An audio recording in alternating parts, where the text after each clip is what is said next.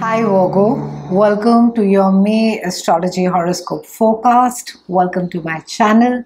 For those of you who are new, I talk everything around astrology and tarot. Should you require a personal reading, you may write to me at tarotbyanisha@gmail.com. Should you want to know more about my work, you may visit my website tarotbyanisha.com. Virgos, we're in midst of eclipse season, and Jupiter also is changing signs during this time, and Jupiter does that once every year, and it's an extremely powerful and a very positive time because Jupiter tends to expand everything that it touches. So depending as to which part of your chart it's coming and magnifying for you, and it's normally all very good. We also have Mercury in the second half, which is going direct. So time to start implementing things. You'll find that communication gets easier post 15th. Now what's happening the entire month? Let me break it down for you. On the 5th, we have a lunar eclipse that is there in your house of communication, your siblings and the community where you live. So this entire month there is a focus on your 3rd and your 9th house, which are diagonally opposite to each other. So travel, deepening your spirituality along with learning, and also siblings are highlighted for you. Something is coming to an end for you, Virgos. It is a time where something is reaching its fruition. Either a project has got finished, maybe you finished learning something, maybe some of you have finished a course, maybe in certain cases it has to do with the sibling, whatever it is that your sibling was going through or maybe was working towards. That has got sorted right now.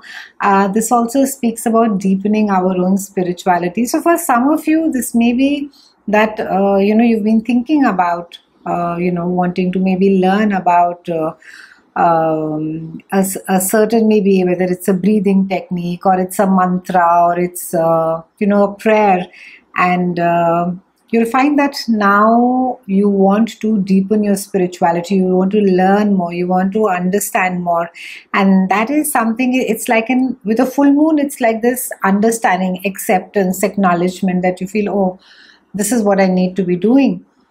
This is something that I want to do. In certain cases, it will be that for some of you, you will finish doing it. Either you are you're finishing a certain study, or if you have been associated with a spiritual body, then this is a time that you will be parting ways.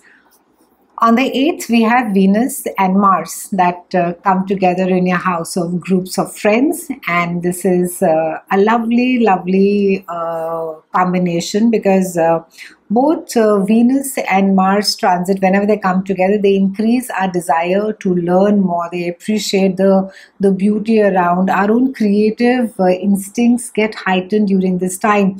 And also Mars tends to sort of egg us, push us more to be more not just aggressive, I think, but very passionate. So we get very passionate about things which are very close to our heart, and for you it's lighting up your house of friends. These are the people who are your tribe, people whom you consider as your soul friends, or people with whom you share similar goals, similar desire, and you'll find that that you want to either spend more time with them or you are spending time more with them, and it's just a time where you will in certain cases also be rekindling an old romance as well.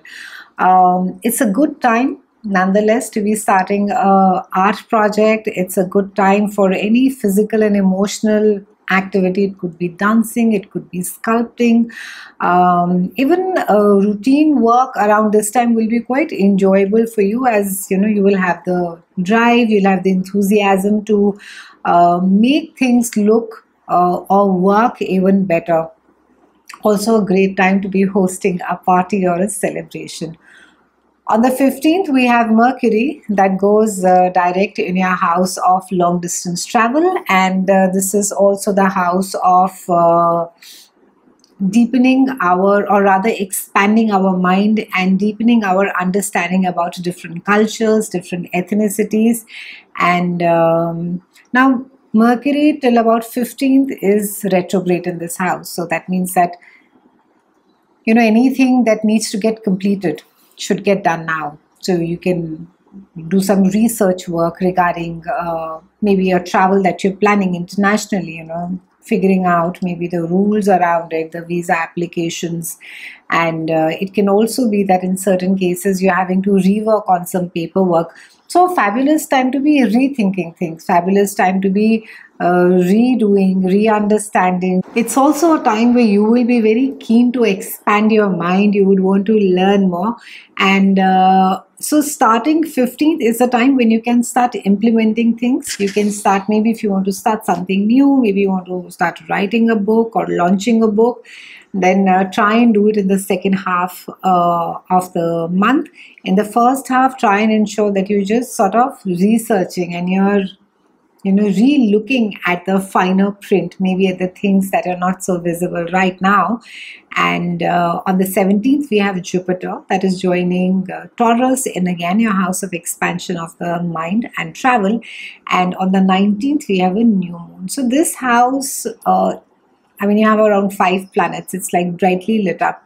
And you are, during this phase, are you going to be you're not going to be concerned about the petty problems that are around, whether it's long distance travel. If people are saying, oh, you're going to be, there's so much of paperwork around the visa, or it's going to be so difficult for you to be doing a certain thing or learning something, you're going to be, all right, I'll figure it out, it'll happen. And there could also be a lot of opportunities for you to travel, to study, expand your horizons, meet people who are of diverse backgrounds. And also you will tend to become more intellectually curious, and academic matters will go well for you as well. You're also going to be open to learning about subjects that normally you may take very less interest in, and furthering your education in any capacity is possible, and it is likely to be very successful now.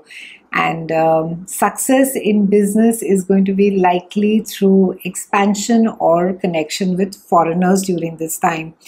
Also, for those of you who are in advertising or who are in events or in any kind of a promotional activity, it's going to be a very favorable time for you. And this, in fact, I would say, if you are not promoting your business, this is a fabulous time to be promoting your business as well. Legal matters could also be favorable for you. So if you have been waiting for a certain judgment to be coming by, you can be assured that it will be ruled favorably for you. And good time to be publishing your books, good time to be expanding your audience, getting favorable feedback for your work. And especially, I would say, for educational people who are in the education sector, it's a fabulous time to be traveling. A lot of opportunities. It's a great time also for positive dealings as far as your in-laws are concerned. And you are going to be finding that your mind is very expansive and it's tolerant, and you could be under less stress than usual. And also you could be less inclined to sweat over the small stuff. Your priorities could be very easy for you to see, Virgos, and you could also be gaining perspective of life and meaning of it. You will also find, a lot of you, that your creative juices are flowing, and you are generally, I would say, not just in good physical health, but you're also going to be quite, emotionally be in quite a strong place right now. And I think faith for a lot of you this month is, going to hold you in good stead, so you're going to be quite interested in the higher meaning of life, and it's going to be not just easing stress, but it's going to be opening doors for you as well.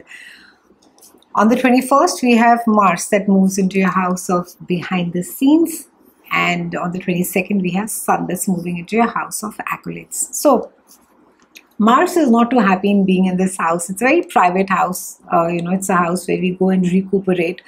And Mars is going to sort of make you quite restless over here. Maybe for some of you, it can be that, some stuff from the past comes up and there's some amount of anguish or even anger that is there. It's a good time to be seeking therapy if there are some unresolved issues which still bother you. It could speak about some unresolved psychological patterns. I think all of us have those, but it's a good time to be seeking therapy and trying to, unravel those and put them to rest once and for all. We close the month with Sun, which is moving into your house of accolades, a fabulous time to be, I think, getting recognition, to be getting, be looked upon as an expert in your field. You will find that people are seeking your advice, they're looking at you as an expert. And also, I think some amount of good opportunities should come your way as far as work is concerned. It's been a pleasure speaking with you, Virgos. I'll see you again soon. And thank you so much for watching.